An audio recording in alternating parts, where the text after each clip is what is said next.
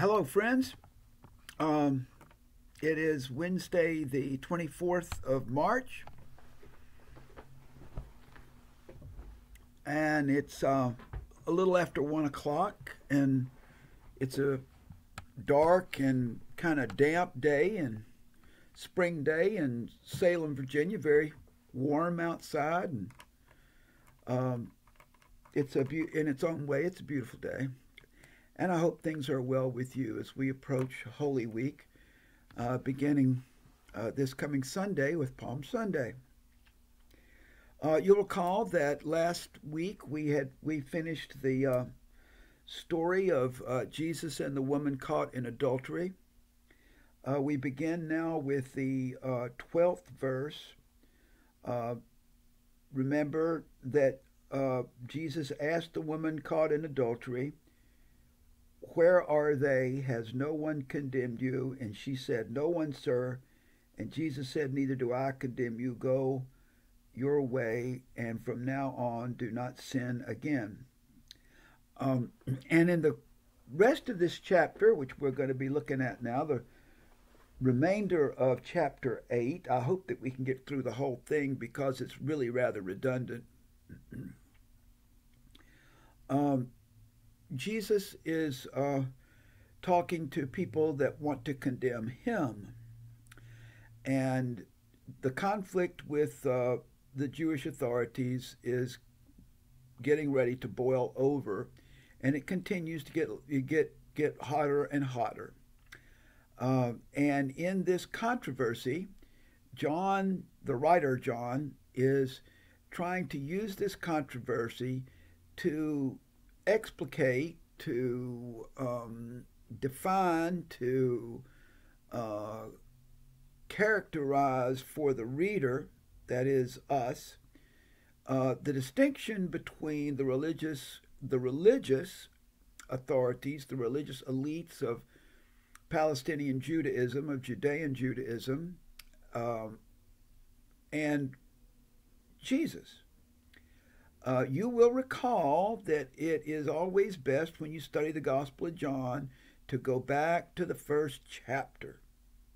And we will see this in abundance in what we have left here in the 8th chapter. Let us pray. Lord, be with us, guide us, and help us, and may we see you through the Scripture by your Holy Spirit as you truly are. Amen. So Jesus is, after this encounter with the woman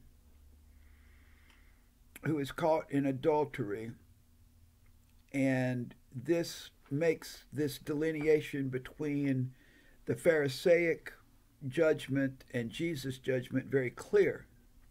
We talked about it at length, perhaps more than we should have last week. And this week we're going to talk about what that conflict is really about. As you recall, when in the Gospel of John, when Jesus has an encounter with someone, then he spends, in John's Gospel, there's this story and there's this conflict, or there's this uh, event, and then John spends the rest of that chapter or some time having Jesus explain the metaphorical, symbolic significance of the event. So that's where we are. We've had this event, and now Jesus spoke to them. Who is them? Well, I take it that them are the Pharisees, scribes and Pharisees. He spoke to them saying, "I am the light of the world. I am the light of the world. Whoever follows me will never walk in darkness, but will have the light of light." The light of life. What in the world is he talking about? Well, let's see what he's talking about. If we go back to the first chapter and we begin with the prologue, the first verses, verse 4,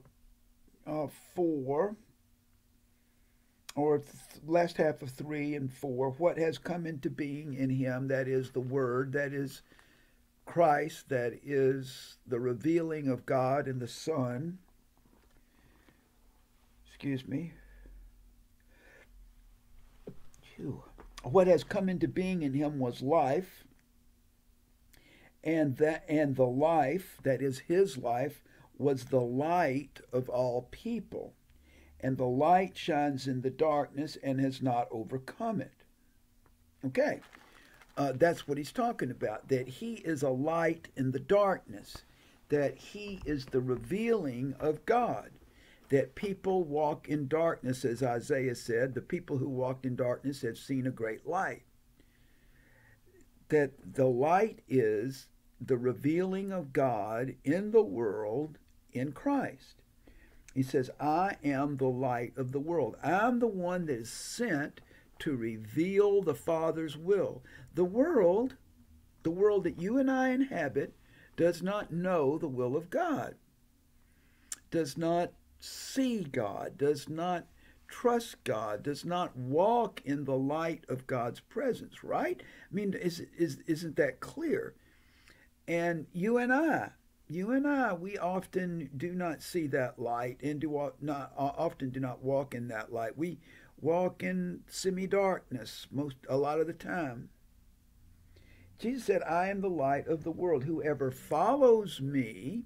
Now, what does that mean? Whoever follows me. That means whoever walks in my way, whoever follows my footsteps, whoever does the things that I do, whoever sees me as their captain in life, whoever their king, their Lord, whoever seeks to conform their life, their way, their truth, their life to the way and the truth and the life of Jesus. Whoever follows me will never walk in darkness, because you won't be bereft of the hope, faith, love of God. Whoever walks in the darkness will have the light. Whoever follows me will never walk in darkness, but will have the light of life. Inasmuch as we walk and follow Christ, we don't walk in darkness. Now, that's not to say that we know everything that we need to know. That's not to say that we don't have problems. That's not to say that we don't sometimes feel that God is absent. That is not so at all. Oftentimes, the harder we seek to follow Christ, the more absent he seems to be. At least that's my experience. But if we walk in that light, what remains? Faith, hope, and love. The greatest of these is love. We walk in that light, then we know, then we don't walk in darkness. Darkness comes from the turning within. As long as you're following Christ, you're not turning within, you're turning outward. Because follow Christ means I'm going to love God and love my neighbor no matter what the cost. All right? That's what to follow Christ means. I'm going to love God and love my neighbor. That my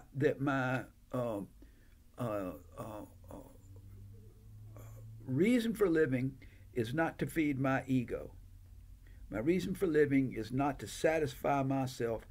It's to be my job is to be self-forgetful, not necessarily to be in self-denial, as much as it is to be self-forgetting in the process of loving God and loving neighbor. And if we do that, we'll always be in the light, and not in the darkness, because we'll always be turning outward. Always be turning outward. And as we turn outward, we walk in the light. As we turn inward, things get dark like a black hole. And then the Pharisees said to him, it's crazy now, so they don't understand what he's talking about. They don't understand what he's talking about. And the Pharisees said to him, you are testifying on your own behalf. Your testimony is not valid. In other words, it doesn't do it just because you say you're the light of life doesn't make it so. You have to have two witnesses under Jewish law. Somebody has to verify what you're saying. Just because you say that you're the light of life and that anybody who follows you will never walk in darkness, that doesn't mean you know what you're talking about. That doesn't mean that you're not crazy or a liar. Doesn't why should we believe you? And Jesus answered, even if I do testify on my own behalf, my testimony is valid because I know where I've come from and I know where I'm going, but you don't know where I come from or where I'm going. And what does that mean? Well, that means he comes from God, right? He comes from God. Let's go back to the first chapter. He's the one that God has sent. He's the Word made flesh. You judge by human standards. I judge no one. Yet even if I do judge, my judgment is valid, for it is not I alone who judge, but I and the Father who sent me. In other words, as we've pointed out before, it seems sometimes that Jesus in John is not very human, but on the other hand, in John there is this very distinct separation, not separation, very distinct particularity between God and Christ, the Father and Christ the Son. In your law, it is written that the testimony of two witnesses is valid, Jesus said. So you got to have two witnesses to make it valid. Well, I'm going to tell you about my two witnesses. I testify on my own behalf. That's one. And the Father who sent me testifies on my behalf. That's two. So I have two witnesses. The Father who sent me and myself. And then they said to him, well, where is your father? Looking around, see where his daddy is, so he can verify his testimony. And Jesus answered, you know neither me nor my Father. If you knew me, you would know my Father also. And he spoke these words while he was teaching in the treasury of the temple, but no one arrested him because his hour had not yet come. I don't know that they understood him, what he was saying at this point. But what he's saying is that you don't understand me because I'm not of this world. You don't understand me because you don't see me for who I am. Not that I'm not of this world. That you don't understand who I am and where I came from. He was in the world, and the world came into being through him, yet the world did not know him. He came to what was his own, and his own people did not accept him. Chapter 1, verse 10.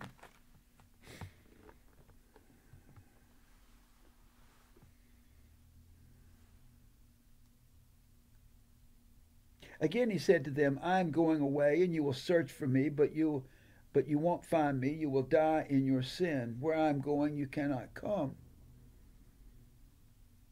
And then the Jews said, is he going to kill himself? Is he going to commit suicide? Is that what he means by saying, where I am going, you cannot come? And of course, that's not what he meant. What he meant was that in a few days he was going to be crucified and that he would ascend to the Father. And he said to them, you are from below, and I am from above. Now, I don't know what you want to make of that. When I die, and I might find out that the devil and hell and the dominion of evil is below, literally, physically, location-wise, directionally, below, and that heaven and God and the angels are above, literally. But I think it's more figurative. I don't really believe that heaven and hell or the place of the dead are up and down. But Jesus is talking about metaphorically. He says, you are from below, I am from above. You are of this world, I am not of this world. That's why you don't understand where I'm going, you see. I told you that you would die in your sins, for you will die in your sins unless you believe that I am He. He being who? The Messiah, the one sent of God. And they said, but they don't understand that. I am He. What do you mean I am He? And they said, who are you?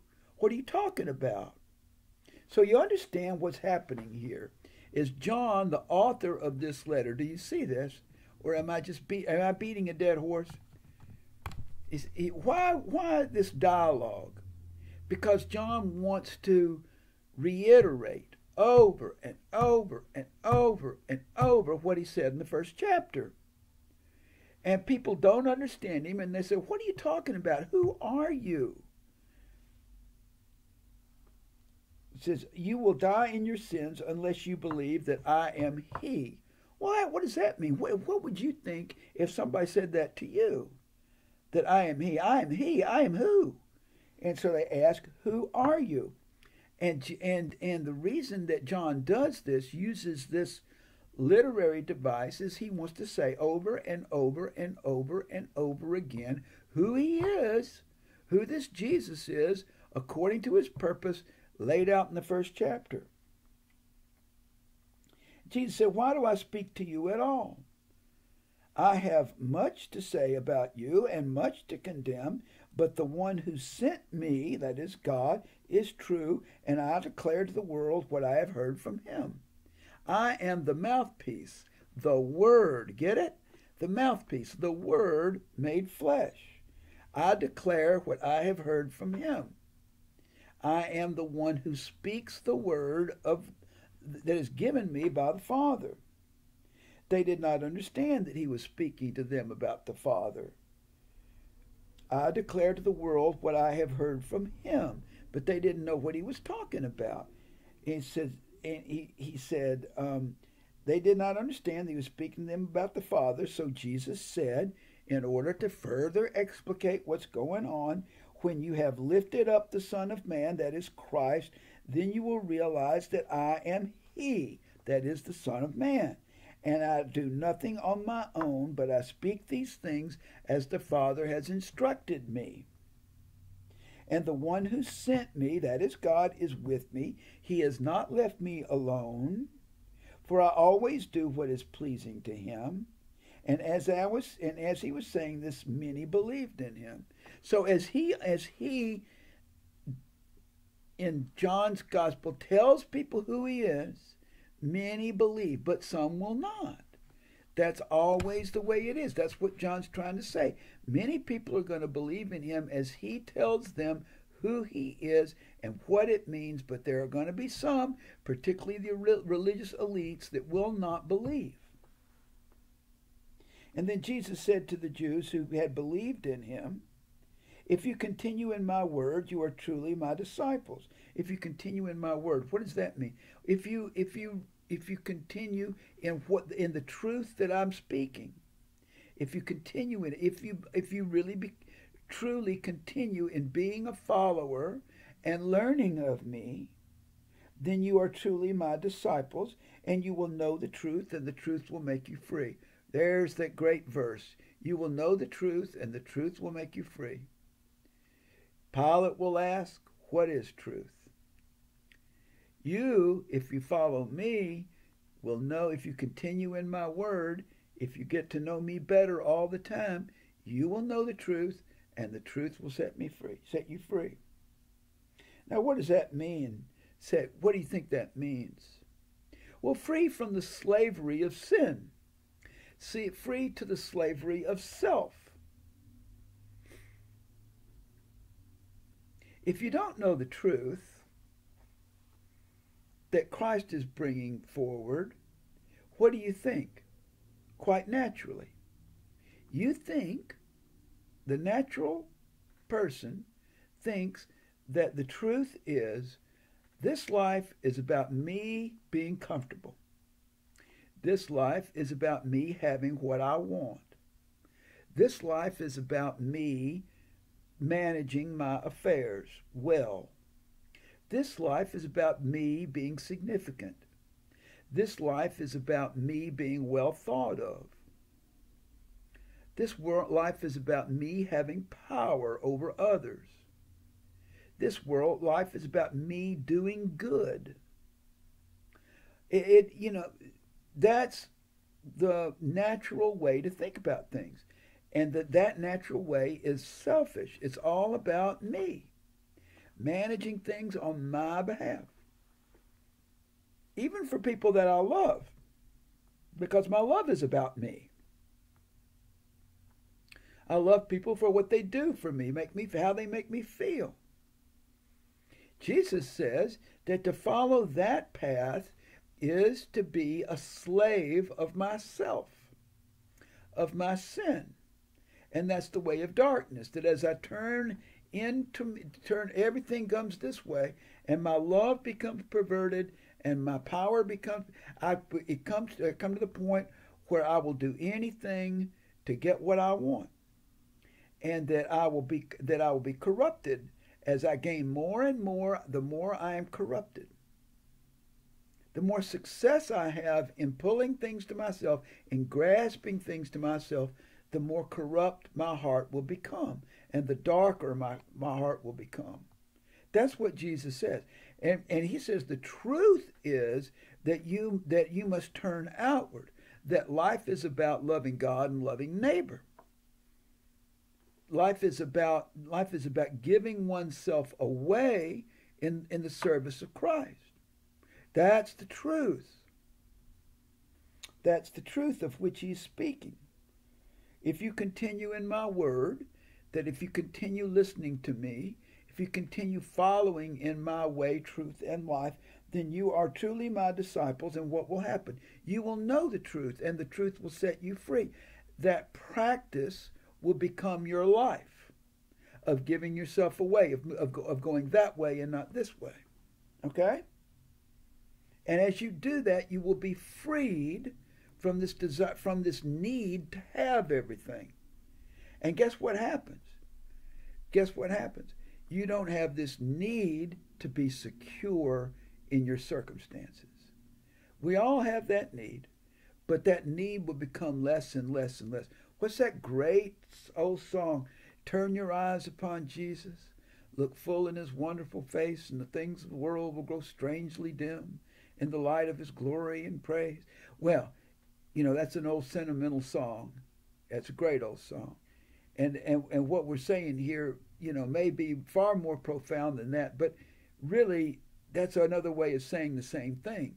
That as we turn our eyes upon Jesus, as we follow in his way and his truth, as we continue in his word, as he says, we will know the truth, and the truth will set us free. We walk with him, we abide in him, and we find the truth to come to us, and we are set free from our need, our addiction to following ourselves and to feeding that ego that is ours. Feed that ego. The thing is, that ego never gets full. And it's so easy to let that pride and that ego, let it take a hold of us. All it takes is one person to flatter us when we weren't expecting it. And all of a sudden we just give me a little more. Tell me a little more about how great I am. And Jesus is saying, let go of that. It's nice to be complimented. Yeah, it's great. And everybody loves a compliment. That's fine. But when we come to the point where we're looking for that and living for that, then we begin to play act for other people, you see, and then we begin to dislike people that don't respond to us in a particular way, right? And so we become slaves to that need to feed our ego. And that's what he's talking about here. He says you can be free from that. How do you be free from that? Well, you become self-forgetful. And how do you become self-forgetful? You walk in his word. You follow in his steps. You live in love of God and neighbor. And you forget about, not immediately, but over time, over years, over a lifetime, you learn that you don't need all that stuff for yourself. None of us ever learn it completely. But that's the secret. That's what sets us free. And they answered him, we are descendants of Abraham, and we have never been slaves to anyone. What do you mean by saying you will be made free? They don't see. Once again, John just does this over and over and over again. It's one thing to say you're set free in Christ. Well, what does that mean? I don't understand it. Tell us, John. Tell us, Jesus. What do you mean? And Jesus answered them, Very truly, I tell you, everyone who commits sin is a slave to sin. Yep. The slave does not have a permanent place in the household. The son has a place there forever. So if the son makes you free, you'll be free indeed.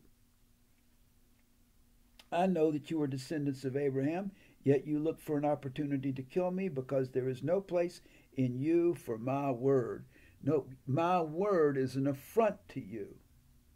My word is that all of the things that you think are so important religiously are not as important as trusting in me, believing in me that the Father sent me, and that it is to be expressed in the love of God and neighbor, and not in all the things that you do. You look for the opportunity to kill me because there is no place in you for my word. I declare what my word is. My word is really the Father's word. I declare what I have seen in the Father's presence. Wow. I declare what I have seen in the Father's presence. In other words, maybe there is something to this Trinity business, right? Maybe he has been in the Father's presence. Maybe he is the pre-existent Christ. Maybe these persons, distinct persons, I don't tend to think of it that way. I tend to think of it, as you've heard me say more often than you probably care to, that the way I think about Jesus is the first chapter of John, that he is the self-expression of God made flesh. A Trinitarian, and so in a sense, that's not a distinct person, right? That is made flesh. In his flesh, he is distinct, but not pre-existently distinct. But here, he says, I declare to you what I've seen in the Father's presence. That prior to his incarnation, maybe, that's what he's talking about, I learned from the Father what the truth was, what the words were, what the intent of God is. As for you, you should do what you have heard from the Father. You should be the people that God have asked you to do in the history of Israel. And they answered him, Abraham is our father. That's their problem, right? That Abraham's their father, God's not their father. And Jesus said to them, if you were Abraham's children, you would be doing what Abraham did, which was what? Serving the Father. But now you are trying to kill me, a man who has told you the truth that I heard from God. This is not what Abraham did. You are indeed doing what your real father does. It gets tough here. And they said to him, we are not illegitimate children. We have one Father, God himself. But Jesus said to them, if God were your Father, you would love me. For I came from God, and now I am here. I did not come on my own, but he sent me. Why do you not understand what I say? It is because you cannot accept my word. You are from your father, the devil, and you choose to do your father's desires. He was a murderer from the beginning and does not stand in the truth because there is no truth in him. When he lies, he speaks according to his own nature, for he is a liar and the father of lies. Whoa. So, speaking of Satan, speaking of the devil, Jesus says that you are following him. He's your father. He's the one that tells you what to speak. He's the one that you do what he wants you to do.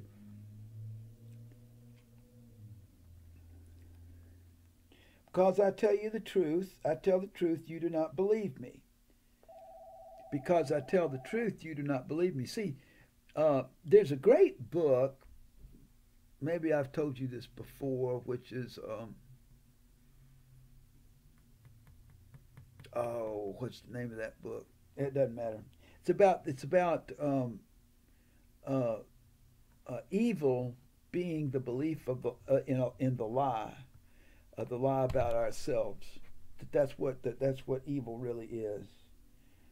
I don't know what you think about the devil, and I'm not really concerned about that. I think that the devil resides in me and is my selfishness. And if there's a personification of the devil, that's a power out there somewhere, okay. But I think that the power of selfishness, the power of my own desire for self gratification, is plenty powerful. Um, because I tell the truth, you do not believe me. Which of you convicts me of sin? He asked, just like he asked of the woman, right, that was caught in adultery. Who is it that condemns you? And she says, no one, sir. So which of you convicts me of sin? If I tell the truth, why do you not believe me? Whoever is from God hears the words of God. The reason you do not hear them is that you are not from God. All right? So you want to believe a lie and not the truth. The name of that book is People of the Lie by Scott Peck. People of the Lie, great book. I would recommend it. It's scary. It's a scary book about the truth about human nature. People of the Lie. The Jews answered him, are we not right in saying that you are a Samaritan and have a demon? And Jesus answered, I do not have a demon, but I honor my Father, and you dishonor me. Yet I do not seek my own glory. So we're going to finish this off. You'll see that this is all kind of redundant now. It's just you say this and I say this. You see it this way, I see it that way. You are blind and you don't see the light. And that's what he's talking about here. Yet I do not seek my own glory. There is one who seeks it, and he is the judge, that is the Father. Very truly I tell you, whoever keeps my word will never see death. And the Jews said to him, now we know that you have a demon. Abraham died, and so did the prophets, yet you say, whoever keeps my word will never taste death. Are you greater than our father who died? The prophets also died. Who do you claim to be? How do you claim to be someone who can bestow eternal life? Abraham and the prophets themselves died. Jesus answered, they say, who do you claim to be? Jesus answered, if I glorify myself, my glory is nothing. There is the gospel in a nutshell. If I glorify myself, my glory is nothing. It is my Father who glorifies me, he of whom you say he is our God, though you do not know him. But I know him. If I would say that I do not know him, I would be a liar like you. But I do know him, and I keep his word. Your ancestor Abraham rejoiced that he would see my day. He saw it and was glad. What in the world is he talking about? It says Abraham lives with the Father, you see. Abraham has eternal life and understands this. Then the Jews said to him, you are not yet 50 years old. You've seen Abraham? Jesus said to them, very truly I tell you, before Abraham was, I am. And so they picked up stones to throw at him, but Jesus hid himself and went out of the temple. Very truly I tell you, before Abraham was, I am. So here is Jesus saying that he is greater than Abraham. That he is, essentially he's saying, I'm God, I am divine. And so they picked up stones because he's a blasphemer. He's blaspheming Abraham and he's blaspheming God. And so they're going to kill him. All right? We're going to stop there. And when we meet next, we'll be on Holy Wednesday, the day before Maundy Thursday. Bless you. May the Lord bless you, and may you have a great Palm Sunday. And may you walk in the light of Christ this week. Just a little more. Just a little more. Get to know him a little bit better. And I'll try to. Okay? God be with you. Bye-bye.